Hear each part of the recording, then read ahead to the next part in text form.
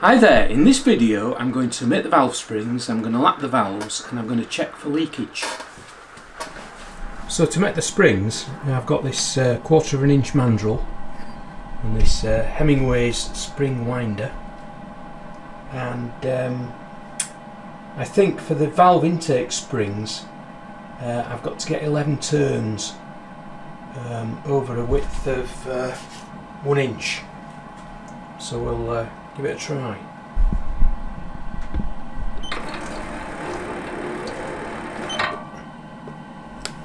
Right, here we go.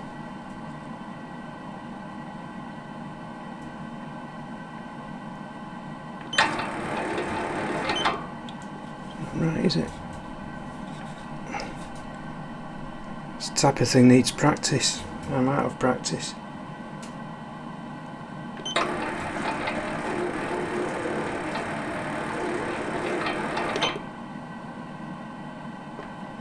So we're aiming for how many? 11. 1, 2, 3, 4, 5, 6, 7, 8, 9. 10, 11. Move it round again, like that. That's about right.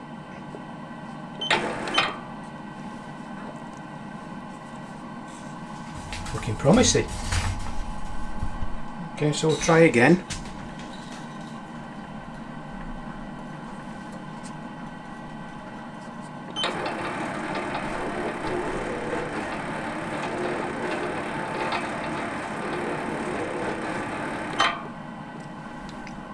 One, two, three, four. 1, 2, 3, 4, 5, 6, 7, 8, 9, 10, 11. Just an extra one.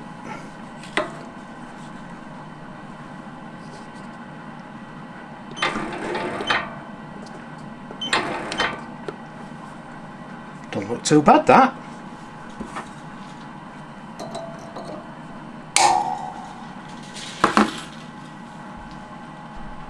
Well, after quite a few failed attempts, I think I eventually got there. So these are the inlet.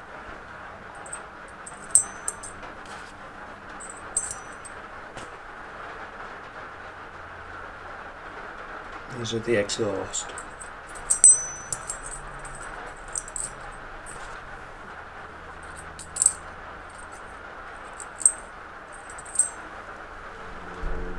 So to lap the valves, I'm going to use some of this fine grinding paste, and I'll probably then go on and use 500 and maybe 1000. We'll have to see how it goes. And I've labelled up the heads, so there's a little R there for right, a little L there for left, and I know that's the exhaust, that's the inlet, that's the inlet, that's the exhaust.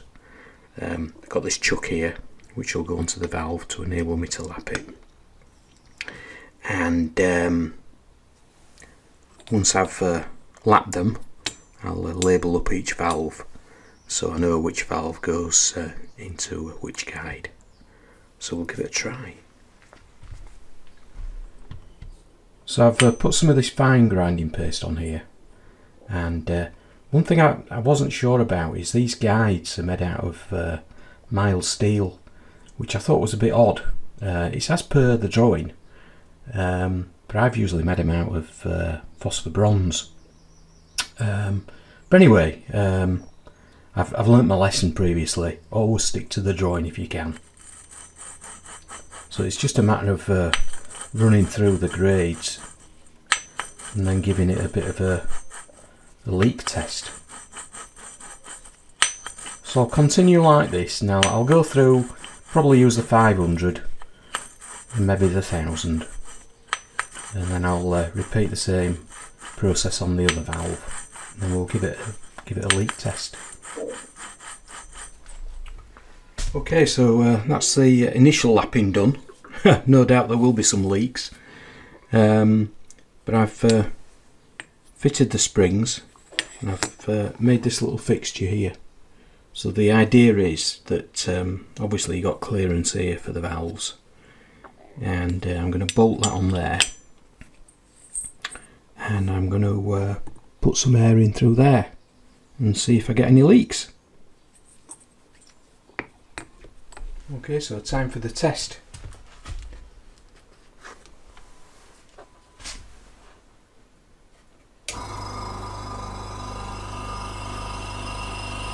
Well, I can hear air leaking. Exhaust seems okay. Ooh, inlet.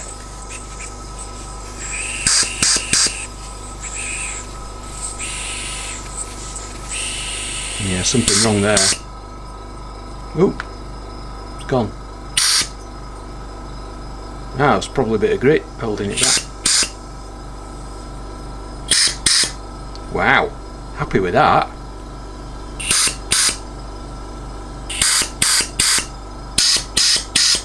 Excellent result. So now I just need to do the other one. That didn't take a lot of lapping at all.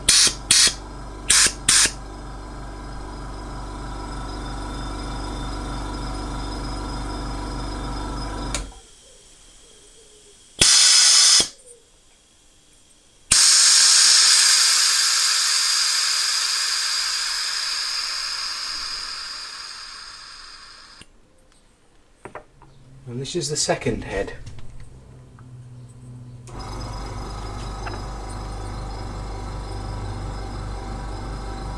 Can't feel anything coming out of the ports.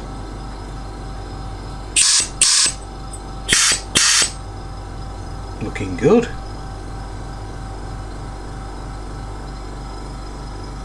Very happy with that.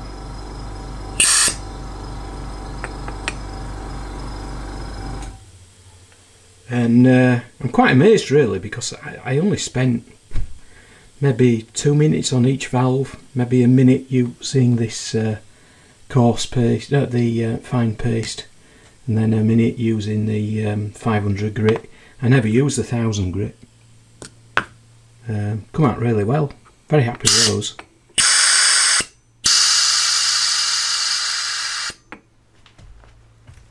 Now I've started to make the rocker arms, and I've sort of cut them to the correct length and the correct width, well, a width of 0.212 of an inch, and drill the holes through. And what I need to do now is to reduce this area down here to be 0.130 of an inch. So I think to enable me to do that, I'm going to make a fixture. So my plan is to bolt this like that,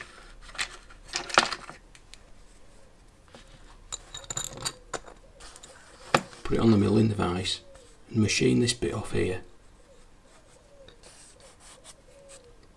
Once I've done that, move that bolt out, put it in there and machine this area. Once I've done that, I'll move this round and do a similar process on this side, but you'll see there it's recessed to take that fork area. So that's sort of the plan. So I need to take 41 thou off this.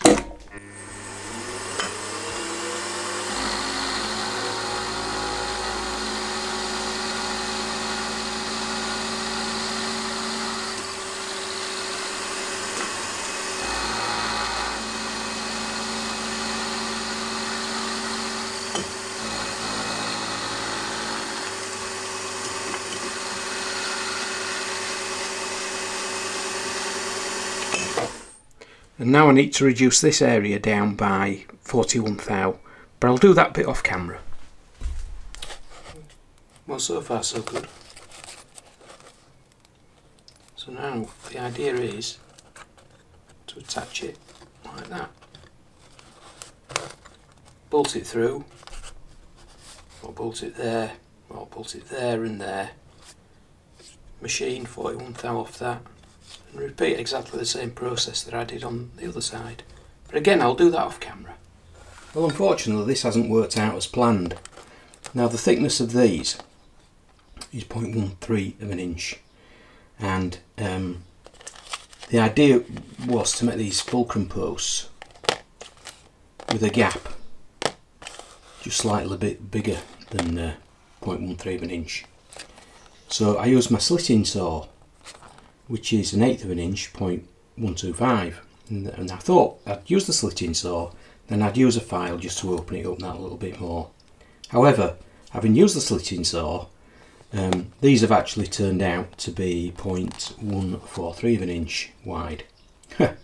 So there's a lot of slop there.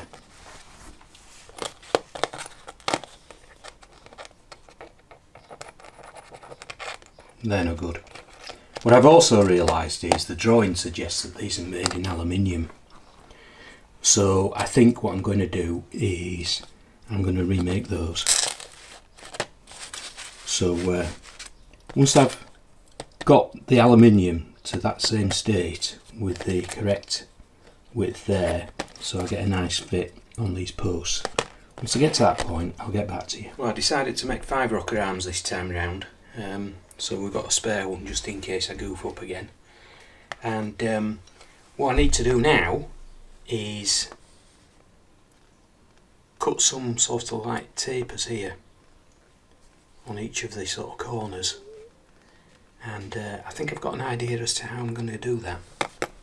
So what I've done is I've stacked these together, and if I put them on here, I can bolt them down, and then I can put them in the mill like that, and then mill the angle on, well, I've got 4 of them on here. Unfortunately I've not got bolts long enough to take 5, but that's the plan. Now I've worked out from the drawing that the angle of this taper is 5.33 degrees. So with that in mind, I've worked out that this vise, this end, needs to be raised by 0.439 of an inch. So I've put some gauges in there that some slip gauges, and just to double check, I've put this square here, and it looks pretty much parallel with the line I drew on the piece. So I need to now mill off 62 thou, and it should get me roughly down to that line.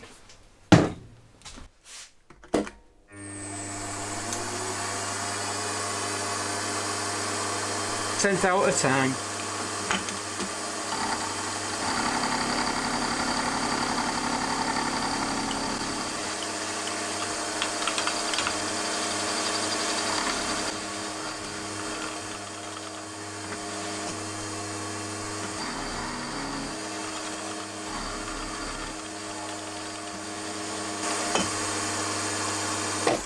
So it's going to take a while, but I'll get back to you once I've cut it. Well, I ended up taking 76 thou off from this end here, and looks pretty much spot on actually.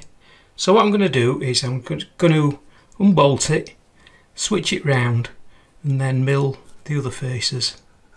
Once I've done that, I'll get back to you. Well, these are starting to look pretty good, and the only item outstanding on these rocker arms is to cut a slit in here to fit this little bearing.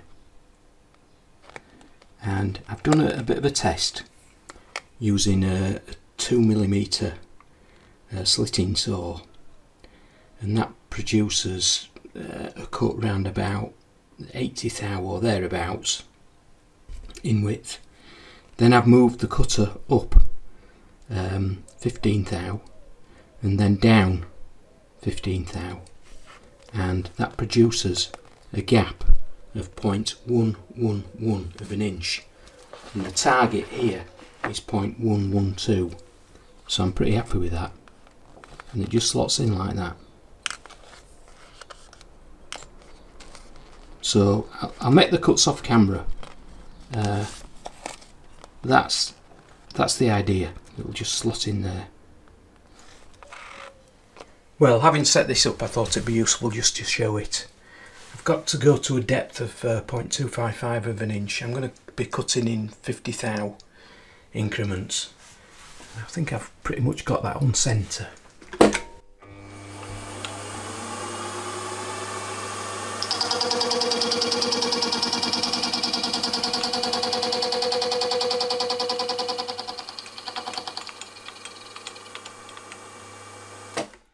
So I just need to crack on cutting it to 0.255 in depth.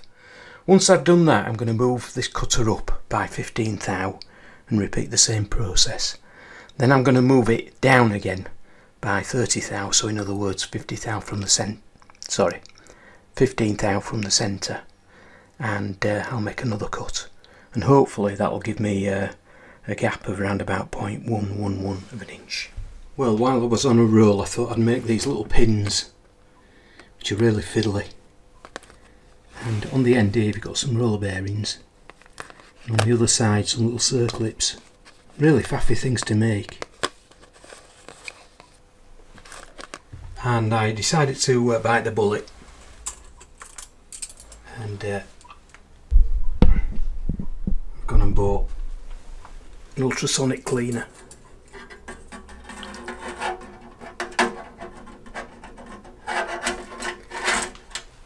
It's the sort of basic model really for this type of capacity. A bit noisy, but I'm sure it'll be alright.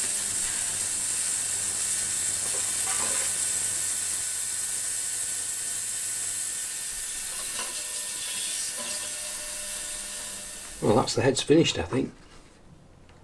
I've done some more compression tests and made sure that everything's hunky-dory, and it is. So what I'll do is I'll bag those up and keep them spotlessly clean so that they're ready for final assembly. Well, I came across some sad news the other day in Model Engineer. It's the obituary of Ivan Law.